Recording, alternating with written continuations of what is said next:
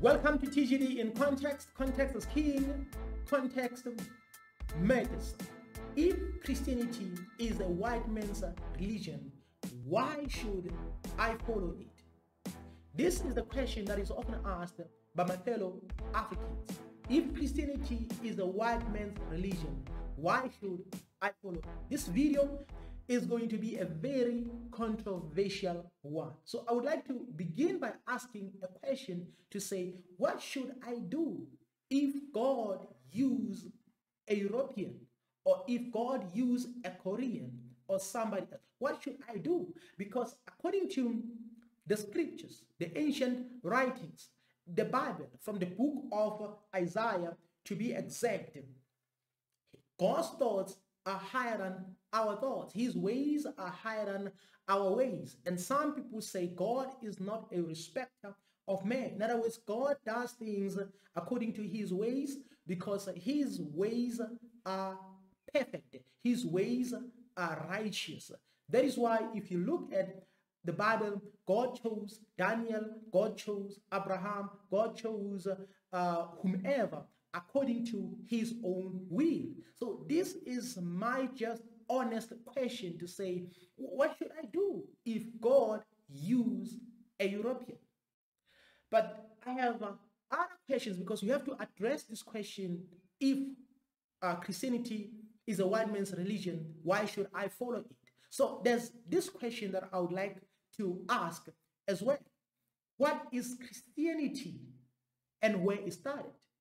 Because we have to find out accordingly if Christianity originated from Europe. So we have to be exact. In other words, we have to have the right answers, or we should have the right information to say indeed Christianity derived from Europe or originated in Europe. So that is why we have to ask these two questions, because they are going to lead us towards finding the answers about the origins of Christianity. What is Christianity and where it started? For example, Christianity is not what many people think it is. Christianity is not what you see in many churches across the globe. Christianity is to follow the Messiah, is to follow Jesus, or is to follow Yeshua. In other words, if Christianity is to follow Yeshua, it means is to follow the righteousness of our Lord Jesus, to accept him as the Lord and Savior, and to follow his teachings, or to abide in his way. This is the easiest definition of Christianity. In other words, to follow the Messiah. So it means if you want to follow the Messiah, you are free to do so. To follow the Messiah doesn't require all these difficult procedures and processes. It only requires only one thing: to follow him, to follow his example, or to follow his teachings. But here is another question that we have to answer. Where is started? So in order for us to find out where Christianity started, we have to find out where the promised land was, because Christianity definitely started in a promised land. Why? Because the disciples of our Lord Jesus are his first followers, are the ones who started to follow our Lord Jesus. So that is why I believe that Christianity started in a promised land. So now we have to locate the ancient promised land. So without being too controversial, I would like to say the ancient promised land was located in Africa. So the reason I say this is because of history, is because of culture, is because of geography. That is why I'm very consistent that the ancient promised land was in Africa, based on history, based on culture, and based on geography.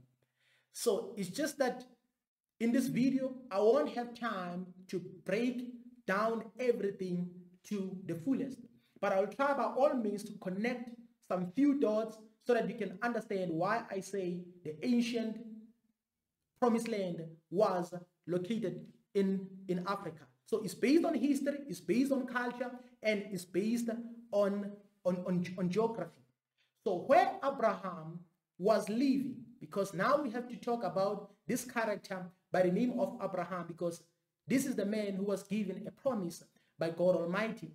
So this man was not living far from Egypt, ancient Egypt. He was not far from ancient Egypt. So that is why, based on the geography of the Bible, it tells us that Abraham went down to Egypt. In other words, from the upper side of Egypt, which is probably around Sudan, then to the lower side of Egypt, which is famously known as the north. But we have to understand that the geography of the Bible is just a bit different. So that is why the Bible says Abraham went down to Egypt, probably from East Africa or Sudan. In other words, he was not far from Egypt, where he was staying. That is why I believe that this man Abraham lived in Africa. But there's something that we need to focus on again, which is culture. Culture is very important because most of the cultural behaviors or the cultures that are found in the Bible are still resembling what is happening in Africa, are still resembling the cultures that are in Africa. For an example, in ancient Egypt, they were worshiping ancestors. They were making sacrifices, practicing magics, and all those things. So if you look at where these practices are being practiced, or where these cultural practices are still being practiced, is Africa. And again, if you go to the Mosaic law, if you look at the Mosaic law, we can talk about the law of circumcision. We can talk about many other laws.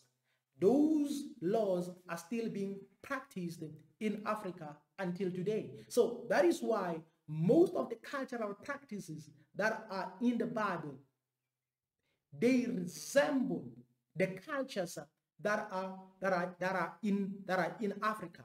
So that is why the descendants of the ancient Egyptians are still there in Africa, practicing those cultures and all those things that God didn't order the children of Israel to worship, or things that God didn't want the children of Israel to practice. So it means Egypt was not far from the promised land. I know other people might say, oh, Jesus and Abraham are from Middle East and etc. So if your focus is on Middle East, then Middle East is half of the history.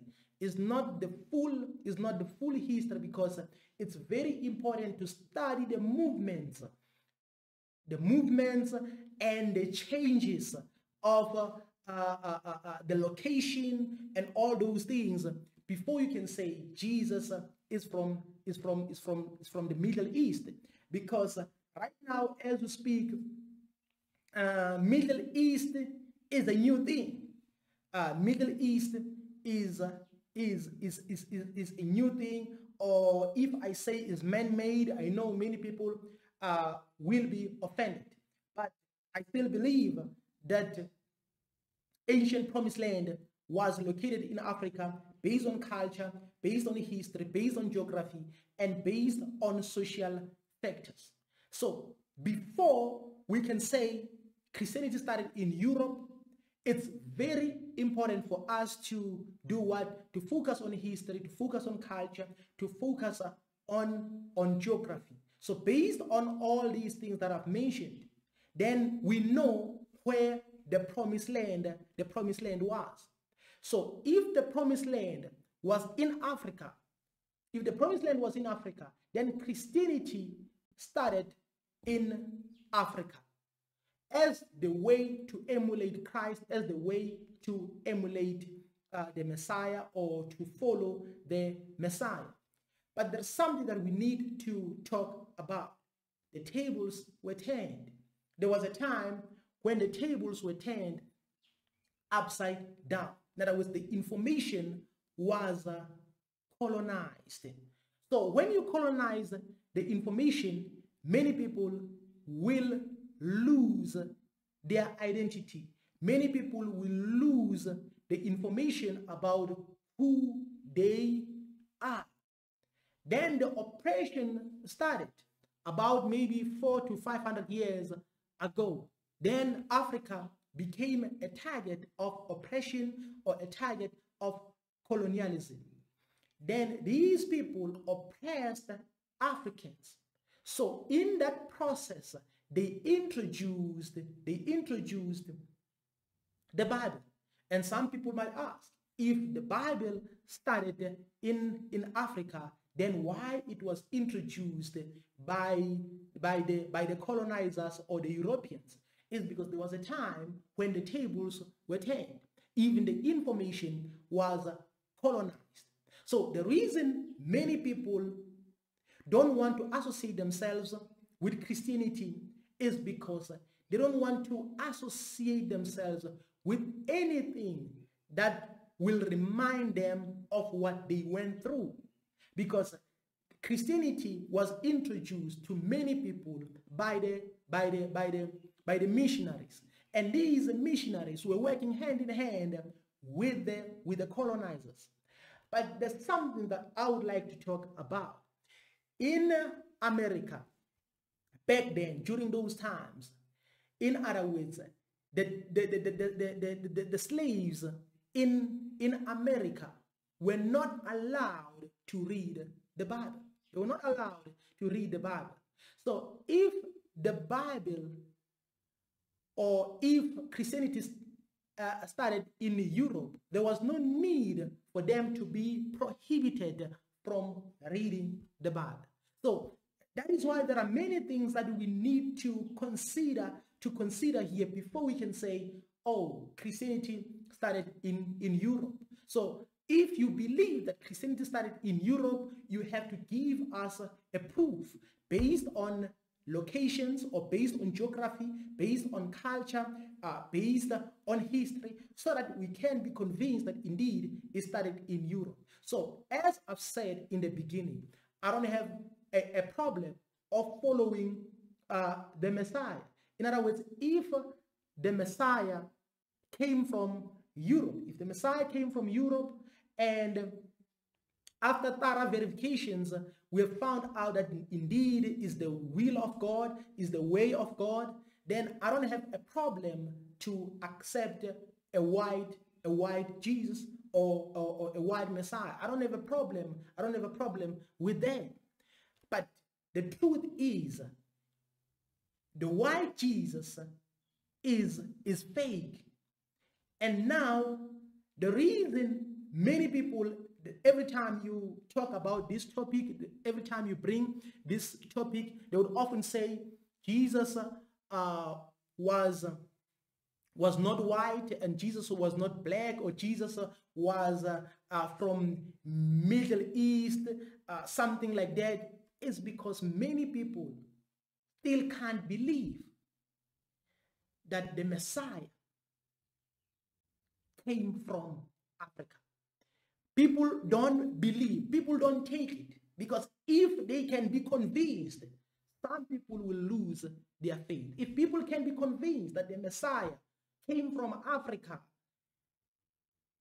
many of them will lose their faith. This is the problem we have, because in the back of our minds, or at the back of our minds, we still don't believe that something good, something powerful can come from Africa. So I believe that these scriptures resemble Africa, and I believe that the Messiah is for everyone, because Jesus said, go all over the world and preach the word of God and tell them what to do. If they accept, baptize them in the name of the Father, the Son, and the Holy Spirit. That's why this gospel ended up in Europe. That is why this gospel ended up in many parts of the world, because Jesus Christ or Yeshua made an order for this gospel to be preached. But many people in that process, they hijacked the information. That is why today we still have many people who are struggling to believe that Jesus is from Africa, or Jesus was born in Africa as a black person, based on history, based on culture, and based on geography. And if many can be convinced, they might lose their faith. Me personally, I don't believe that Christianity started in Europe. So this video was not intended to offend anyone, and I would like to say thank you for watching this video to an end. But if you find it difficult to remember everything I said in this video, please remember this. Every time you come across someone who tells you that Christianity started in Europe, they have to prove using culture, using history, using geography. And again, every time you come across someone who tells you that it started in Middle East, they have to prove you in the same way.